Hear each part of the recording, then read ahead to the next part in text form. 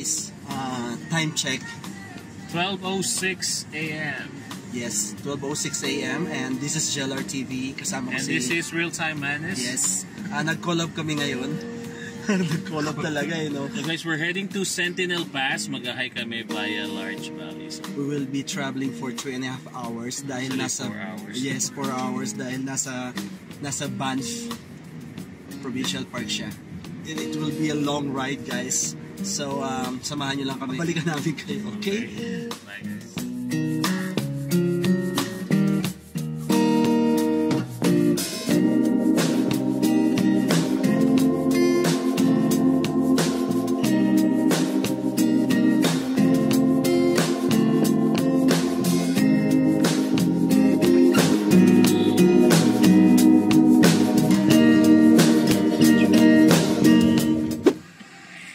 Bye guys. Boy pa kami.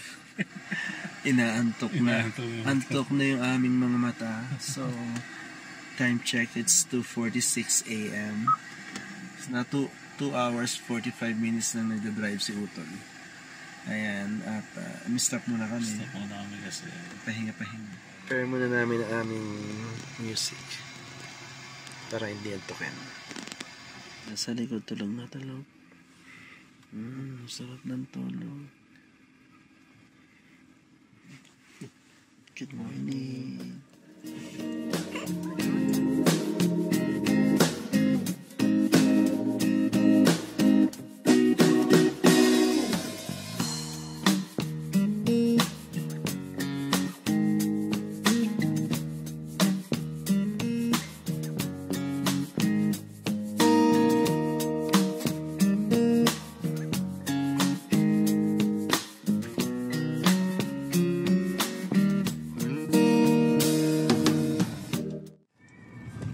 10 minutes more. Gosh, wala nang parking. Seriously at 4:30? Wow. Kasi weekend kasi. Dito pwede ba? May kagawin mga tao. Hindi ba kayo natutulog? Ayun na meron. Wala. Hindi pwede. Ayun yung truck doon. Umano na lang sa unahan. Doon tayo sa unahan. I-ano mo na lang din dyan sa unahan. O sige, pwede na dyan. Oo, pwede yan. Guys, andito na kami. At ang lamig pala. Sobrang lamig. Nandito ba yung vlog ko? Nilalamig na kaagad ako. Itlog dito, oh. Pwede natin yung itlog. So, prepare muna kami ng baon namin. Going up. Sige, lagyan mo dyan. Ito yung sayo. Ito mo yung sayo. Dami dala. Ano yung laman loob? Ano mga laman? Dala. Ay. Ito na rin.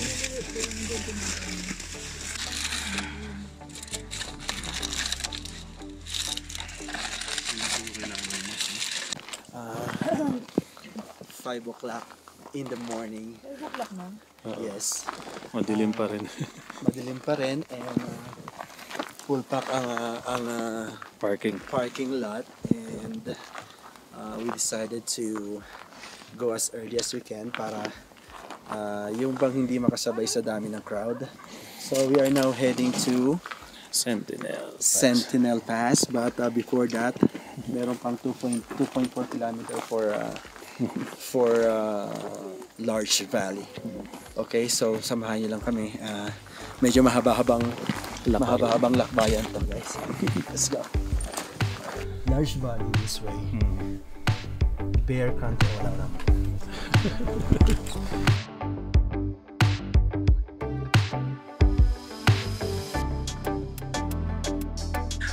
What can you say?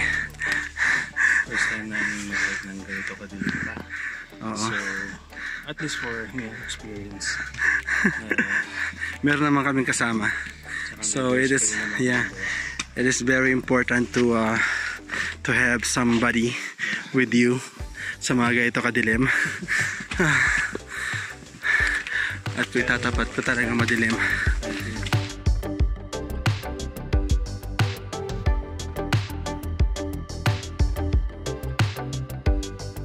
Ganito kadilim, always make noise. Yan.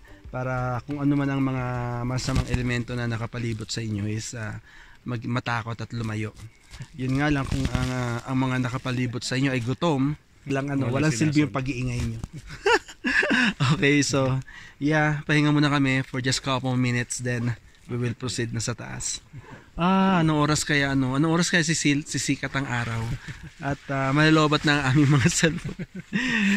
Isa pa kailangan nyo talagang mag-checklist. Kailangan nyo flashlight. Yun ang wala kami. Ina mo na. Glug glug glug glug glug glug glug glug glug glug glug. Si Kuya. So we'll just give him water. Painamin ang mga nauuhaw. Glug glug glug glug glug glug glug glug glug glug glug glug glug glug glug. Ubos. Ilan ba tubig mo? 5.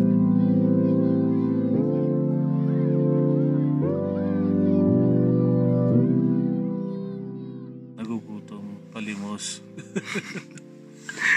Naka-shade kasi nga nasilaw sa light. Guys, kaya nyo ba yung ganitong challenge na mag-hike ng ganitong kadilim? Nasa gitna kami ng bundukin. This is our shield. So this is the bear spray. Gusto mo i-try ko sa'yo? Huwag naman. Itong isa lagi nakapikit. Inaantok na. Nag-hike siya, natutulog. Habang umakyat yan, Pikit. Bago kami maubusan ng lights, kailangan namin makarating sa aming patutunguhan. Pero actually it's already like 5:30 in the morning. 6 na nga. 6 o'clock in the morning. Napakadilim pa rin. At yeah, pagpatuloy na natin. Okay, so yeah.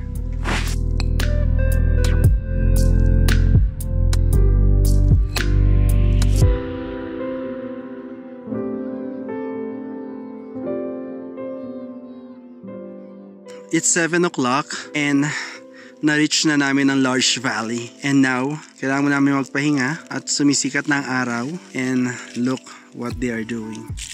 Lumalamon! Ayan, kumakain na rin. Almost 4 kilometers. Oo, 4 kilometers na. So, madilim pa siya, pero sikat na ang araw. And we're still waiting for us to see the magical color of this place. Yellow ba yan? Yes. So, meron na kami nakikita medyo yellow. Ayan, yellow siya. Ayan, tinatawag na larch tree. Ayan, diba? Woohoo! Ayan guys. Dito nyo medyo sumisikat na yung araw. Yes.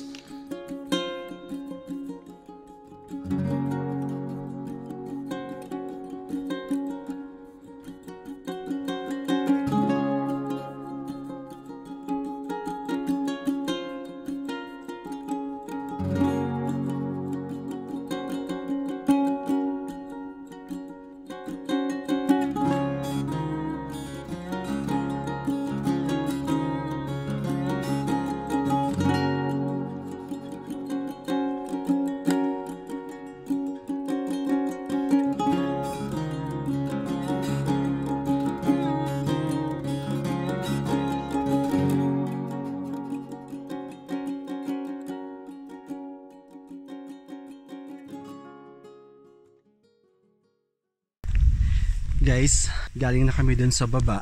Ayan, sa lake. And we will going to climb Sentinel Pass. Pupunta kami dyan. Titignan namin kung kaya namin. Although na talagang stiff yung climb, pero tingin ko kaya. At we're going to try kung ano makakaya namin.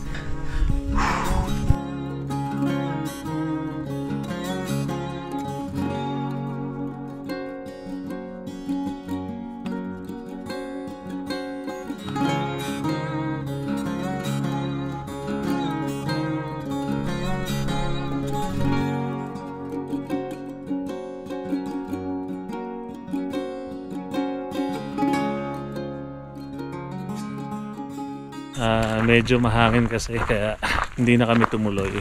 So almost 10 kilometers na rin naman yung aming nalakad. Satisfied naman. Hirap talaga ng walang tulog. So guys, kakain muna kami.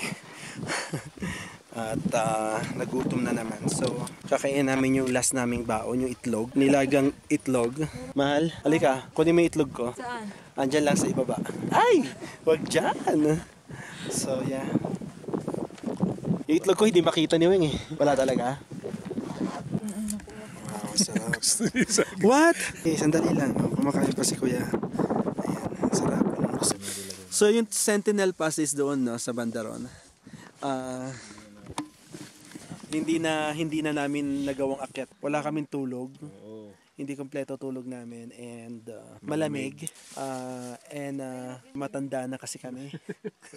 Parang we're tired kasi galing kami kagabi sa work and we only have 2 hours sleep kaya ganon. So guys, hinabol namin sunrise dito sa Larch Valley. So, pumunta tayo doon sa valley kanina, medyo madilim pa. So ngayon bababa tayo. Makikita natin yung full color na golden yellow something like that.